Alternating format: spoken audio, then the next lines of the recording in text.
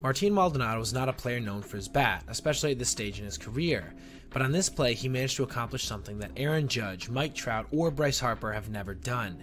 He literally knocked the cover off the ball.